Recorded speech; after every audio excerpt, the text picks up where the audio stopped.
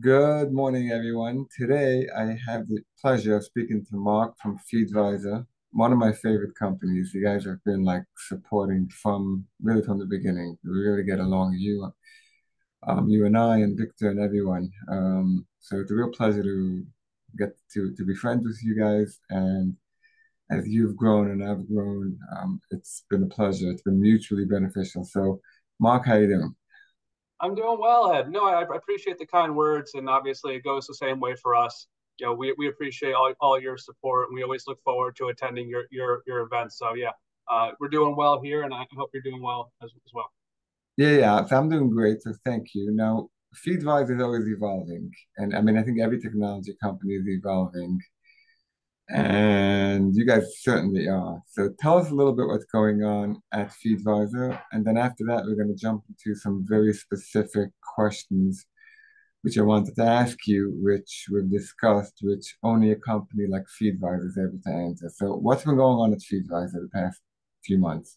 Oh man, it's a great question. So a lot, right? So you've known Feedvisor probably longer than I have. We're known as one of the pioneers as it relates to buy box repricing for resellers. We've gotten into the space for the past five plus years of working with brands and being able to build demand models to help price adjust or reprice those products as well. So we went from just helping resellers to obviously now engaging with brands, and then you dovetail in our new advertising technology, and it's a full-fledged support system for all Amazon sellers, regardless of what you're selling, looped in together with an amazing analytical package. So Feedvisor has been doing exceptionally well over the past, call it 12, 13 years. Now we're seeing this additional layer of growth. Now I will add, just for the sake of this call, for folks who don't know, we actually just came out this in the past month or so with what we're saying is $100 repricing technology. This is new for Feedvisor, but we've listened to the market, and we know folks want to be able to get access to our repricing algorithms at a very modest price, and we'll talk on that in a bit. But we're really excited about the platform. It's seen tremendous growth just so far from launch. But a lot of interesting and fun stuff happening, and a lot of things on the horizon too. We're not going to talk about it today, but there's stuff that's going to be happening in the Walmart ecosystem that's exciting, specifically for Amazon sellers too. So we'll have to set up another conversation for that as well. Okay, good. So let's get back to what we wanted to discuss. I'm always being asked what specifically is a hot selling category. Like because a lot of sellers are very nimble. They can jump into categories and that. So what specifically is a hot selling category? And what specifically is a profitable category? So you want to talk a little bit to that? Yeah, I do, and it's such a great question here, and I brought some slides with me. So, since Feedvisor works with thousands of different customers, we're able to kind of harness all that data internally. So, a lot of the questions, like you mentioned, folks aren't going to be able to answer, but we are. So let's talk a little bit about this. So, what's currently hot right now? And again, we're taking a look at 2022 versus 2023. And you can clearly see, a couple of outliers in the industry. So beauty and performance care is over, 20% year over year growth in GMV, right? You can see that here. And then home and kitchen is 26% year over year growth, which you can see here. These aren't the other ones. Obviously, there's is exceptional growth, which you can see: jewelry, health and household, tool and improvement, toys and games.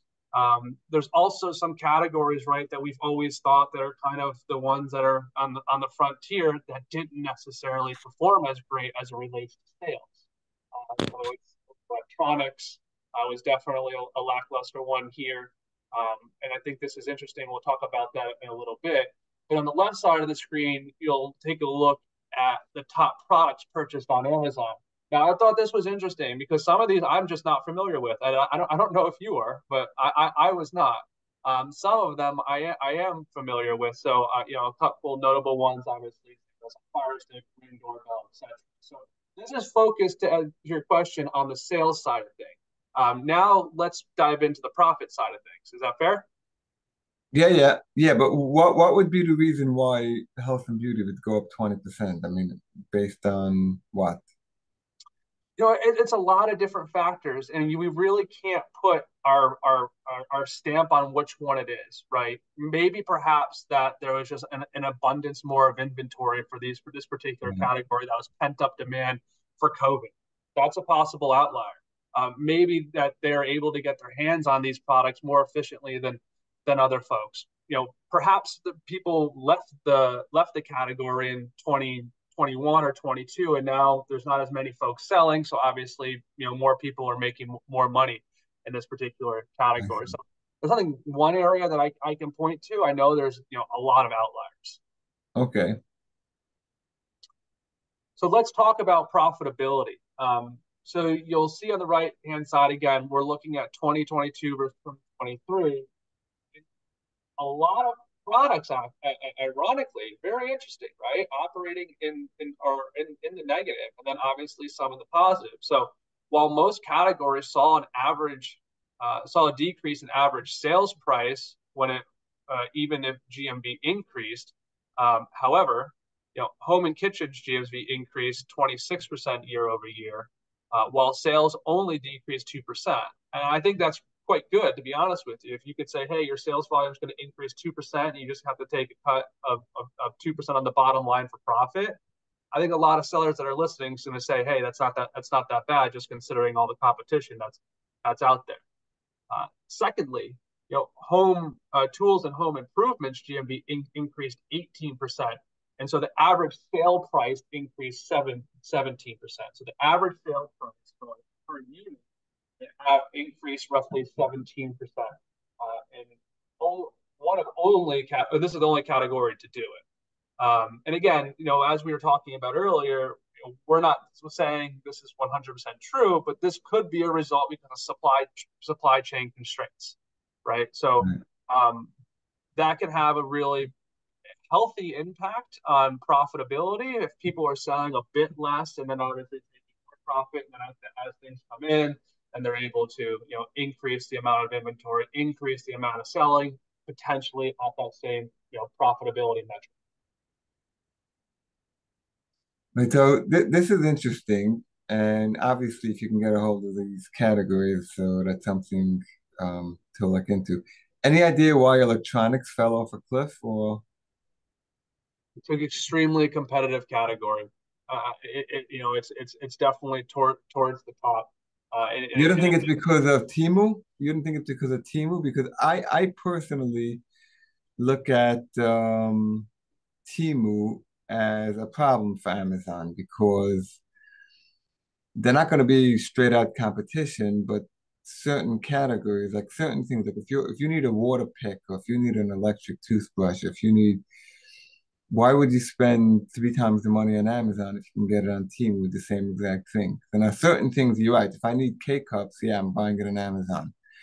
The electronics, that's what I think. You think that's possible, or you think, I think it's possible. I think you also raise a really good point that actually goes to my next slide. When we're talking about electronics, right? When I think about buying, when I'm a buyer and I see something that's, the best brand, it's obviously probably the highest price. Obviously with inflation where the economy currently is today, folks were perhaps looking to trade down. So your example of that pick, perhaps someone's not going to get the $60 or $70 plum. They can perhaps do one that's out there for $30. And the data shows that. So the overall average sale price across categories decreased 9%. And this makes sense because what we were talking about earlier, specifically related to electronics, folks are trading down, right? So folks are saying, hey, I'm willing to forego this obviously more expensive product because this is what I can currently afford that's within my budget. And then the electronics industry, especially, you nailed it right in the head. This was hit very hard with consumers trading down as the industry saw the deepest drop of average sales and showing that demand is significantly lower in this particular space. well, Yeah, it's interesting. It's a really interesting data that we're able to glean from what we have to do. And I'll note this, right? this is challenging stuff to get. So to my marketing team, the editorial team, all the folks, the research team that put this together, I don't know if you're aware of the folks listening, but they put together some of the best research I ever seen around the Amazon space. And it's not just in small digestible bits like this. They come in the forms of 10, 20, 40-page white papers that are very in depth, right? Based on the thousands of customers that we work with. And you get this as a Feedvisor customer, and some of it comes for free. So if you guys are ever interested or you're interested, let us know. We have tons of content on different types of areas. Right. This is great. And okay, so anything else you want to say in closing? Yeah, sure. So we'll touch on the beautiful beauty and personal care. This all explosive growth of which we're seeing. And again, the industry saw its biggest growth in terms of GMV, roughly 20%. However, the average sales price dropped roughly 14% due to the demand in deals. So a little bit of a market saturation going on there. And just to quickly touch on, because I think it's important, right, is advertising. So, obviously advertising came into Amazon quite a bit ago, but this is an interesting stat I want to show folks here. Across the board, advertising was extremely turbulent. It saw ROAS decrease 8% year over year. Average sales decreased 24% year over year. ACoS is up 8%, right? So all those folks out there saying, what's going on with my overall performance, you're not alone. This is just what we're seeing across the board. Now, there are categories that obviously performed exceptionally well. We'll say, beauty and personal care did. But then there's obviously ones that were significantly impacted, which correlates really well with the data we previously showed. If it's a slowdown in GMV, it's a slowdown in profitability. Something like electronics at negative 35%. It just makes sense as to why you're going to see the drop on the advertising side. Right, right. I mean, you can't necessarily read into it that, okay, so let me get a whole bunch of health and beauty products, because it could be that that's just a reflection of people selling at a loss, or it could be it's a reflection of maybe they're not, maybe the sellers are not selling at a loss, but someone else is selling at a loss. So yeah, you got Yeah, to take it with a grain of salt. And okay, so let's wrap this up with the new product. yeah. I mean, like I said earlier, we're really excited to launch this platform and get folks actively involved in the Feedvisor repricing technology. We're offering the solution at $100 a month, which is very reasonable to get your foot in the door. And it also comes with a 14-day trial. So we're standing behind the product that we produce. And if you don't like it after 14 days, then you can tell us goodbye and our feelings won't be hurt. But we're confident that you'll stay around just based on the conversion rates. Yeah, yeah, I'm calm. Yeah, that's probably accurate. I mean, Feedvisor is known for dealing with like the mega sellers. So yeah, this is pretty cool for a small seller to get it.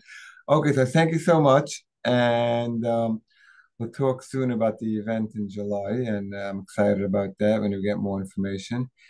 And hope you guys are all safe in Israel. We love you, we care for you, and sorry what's happening is this affecting all of us. All right. Yeah, we appreciate it. And thanks again for having us on. And we look forward to many more discussions. And congratulations to you and all your business success as well.